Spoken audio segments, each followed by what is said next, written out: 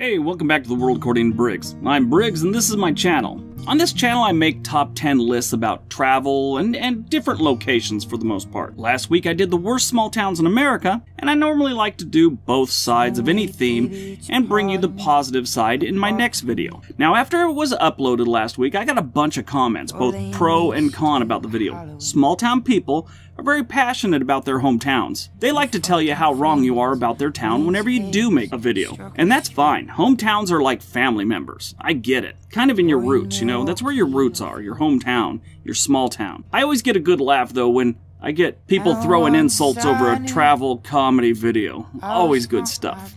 But anyway, that being said, let's get started. Here's my top 10 best small towns in America. Number 10, Jackson, Wyoming. If you like the outdoors, this is your place. Jackson is 60 miles from Yellowstone, 5 from Grand Teton National Parks. Jackson, Wyoming is tourism. It is. That's what people are there for. They have a couple cool attractions, Snow King Resort. They also have this really cool thing. It's not going to sound too cool. The National Elk Refuge. The elk thing is a good time. It really is. Unless your name's Lydia, and you're an older woman, and you're crazy, you're bitter, and you're an expert on everything. This woman talked the whole trip. It was bad. It was really bad. Eventually, some guy on the tour turned around and looked at Lydia and said, "Oh, there's just one of you." And she's like, "Yes, what were you expecting?" He goes, "Well, as much talking as you do. I thought there'd be 3 to 9 of you." 3 to 9. Not 3 or 4 of you. Not 5 or 6 of you. 3 to 9 of you. The best part is, Lydia wanted off the tour right then. In the middle of a field.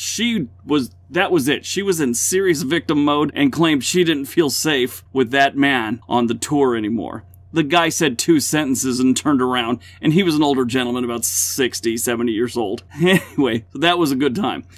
Jackson has a large shopping center and a restaurant district, giving it a bunch of kind of cool things to do, other than hiking, camping, and watching elks mate while Lydia describes it to you. It's got a lot of things to do. Now, when I stayed there, I stayed at the Cowboy Village Log Cabin Resort, which this is a really neat place. It's like a hotel, but they give you your individual log cabins.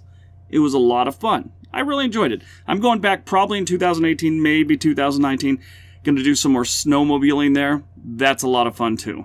But other than that, the schools are amazing, apparently. They get high marks on everything, and they have very, very low crime. It's well below the national average, even especially, I should say, for a tourist location. Number 9, Port Angeles, Washington. Port Angeles is settled between the Olympic Mountain Range and the Strait of Juan de Fuca, in the Puget Sound, basically. There's a lot of fun stuff for residents around this town. You got mountains, rivers, lakes, forest lands. You also have a great medical care center, the Olympic Medical Center, which is kind of big for a place this small and out of the way. It's really nice. A lot of good doctors and nurses there. The schools are nice and it has very low crime. Only about 2 hours from Seattle. Probably would be closer time-wise if you didn't have to take a ferry. I hate ferries. Sorry if there's any ferry captains out there that are growing red in the face right now. I'm sorry, I just don't like ferries. I'm sure they're safer than driving. I just would rather not take a ferry. And when I say ferry, I mean boat or ship type thing, nothing else. So quit typing. Home prices are low, jobs are good, and very little crime. And, like a lot of places around the Puget Sound, if you look out in the ocean, there's a good chance you might see a orca or two. Number 8, Arcata, California. Located near Humboldt Bay, Arcata is a college town, with Humboldt State University students making up more than half the city's total population. For most of you, you just gasped and said, "College town? College towns are nightmares. College kids are nightmares."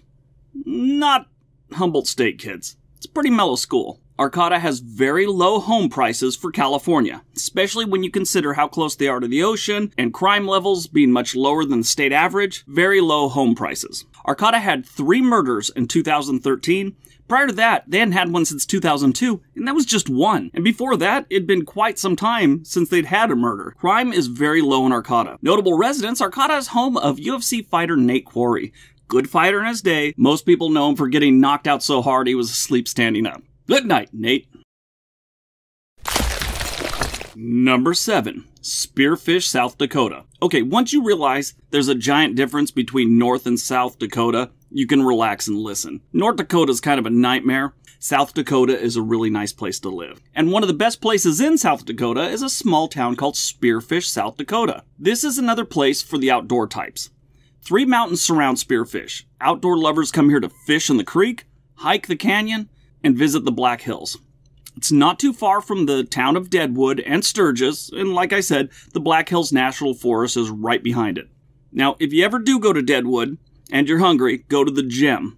This is a steakhouse inspired by the HBO series Deadwood. If you've never seen that, it's great. It's a series about the 1800s gold mining days in South Dakota. Good news is they don't use the F word as much at the Gem as they did in the TV show. In Spearfish, they have highly regarded schools within the Spearfish School District, and the Black Hills State University is a really good university. The only downside is you have to tell everyone you live in a place called Spearfish.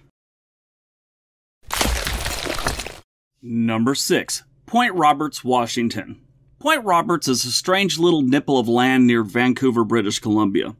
Now, it's part of Washington state, but it's connected by land only to Canada. And it's hard not to have an ocean view on the point. I love this place. If I had it my way, I would be retired there right now. Crime is non-existent there. The school that they have there is decent, and that's only to 3rd grade. After that, you gotta travel to Blaine, Washington. The kids 4th grade and above have to bus it through Canada to Blaine, Washington and go to school. That's about the only downside of the place. Like I said, ocean view, people see orca swimming by on a regular basis. Now, they have some stats, and I'm just going to give them to you as bullet points, because it's pretty interesting. The overall crime rate on Point Roberts is 58% lower than the national average. 58% lower. Point Roberts is safer than 85% of the cities in the United States. On Point Roberts, you only have a 1 in 88 chance of becoming a victim of any crime. Any crime, not just assaults or murders or anything like any crime whatsoever. Only a 1 in 88. Now, the housing prices, they can get a little steep there, especially if you do have one of the ocean view ones or one right on the ocean.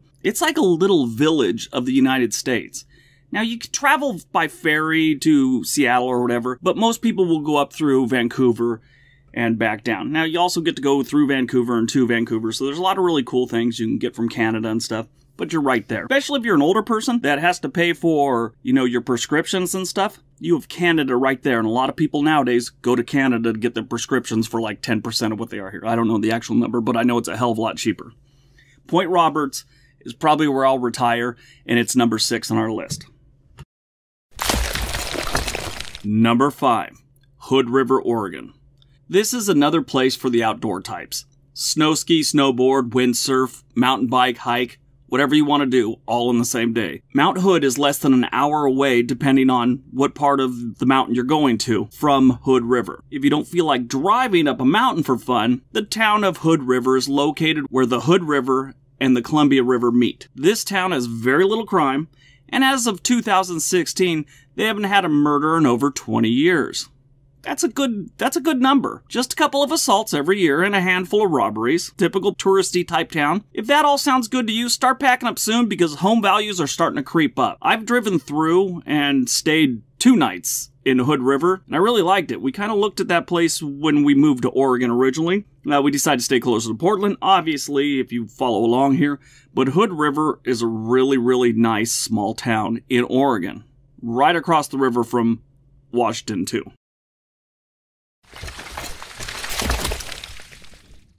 Number 4, Bar Harbor, Maine. Now, I haven't done much time in Maine over the course of my life. I do have a buddy from the Army that grew up in Bar Harbor, and he always spoke very highly of the place. His parents owned a restaurant there. Bar Harbor is a town on Mount Desert Island, Maine. That's a little tiny, well, not really tiny, but it's an island right off the coast of Maine. One thing that stands out about Bar Harbor is it has some of the best air quality in the country, consistently. If that's something you're concerned with, you should probably rent a U-Haul today. Crime is very, very low. I tried to find the last murder they had in Bar Harbor, and I had nothing for 30 years. Couldn't find anything. If I'm wrong, let me know, but I did some searching. All I ran into was a bunch of stories about grisly murders that led to hauntings from the 1800s, just stuff like that.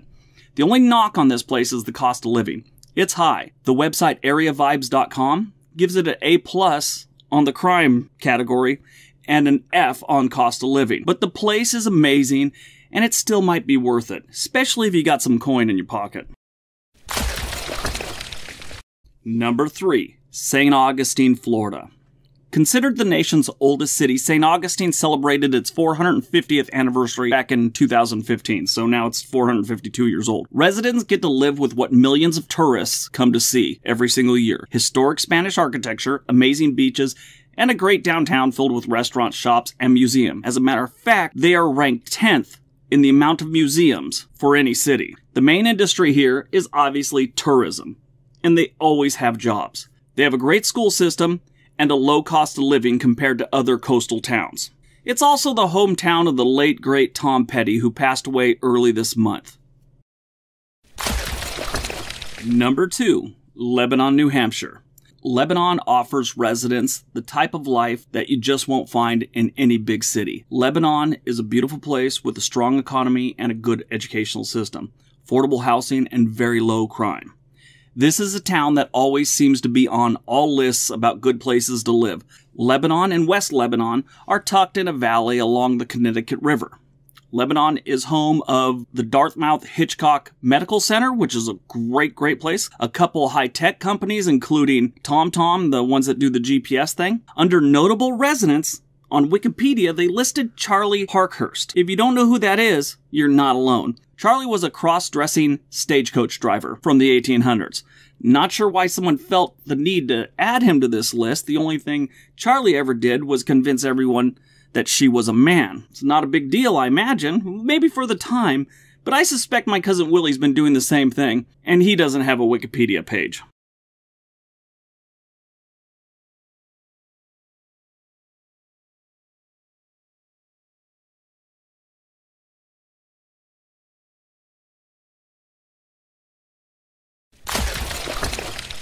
And number 1, Traverse City, Michigan. Finally, something about Michigan that isn't Detroit or Poison Water and Flint. This town of about 15,000 people consistently rank high on lists about best small towns all over the internet.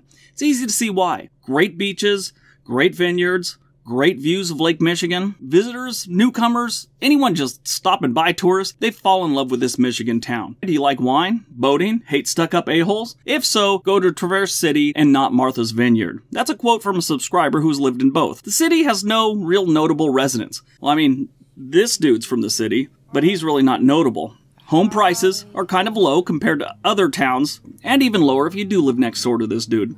If you don't mind snow, cold weather in general, I think we found your new hometown. Well, everyone, that's my list. I hope you enjoyed it. I hope you got some good information out of it. Maybe you found a new hometown, whatever. Either way, don't forget to leave me a comment, leave me a like. If this is your first time here, don't forget to hit that subscribe button. Also, I did find another book. Well, I'd known about it and I read it years ago and I read it again. It's by John Steinbeck. It's Travels with Charlie in Search of America. He went on a travel around America and just drove around and checked out America. It's a really cool book. Pick it up. The link's down below along with Blue Highways in case you haven't got that. Everybody have a great day.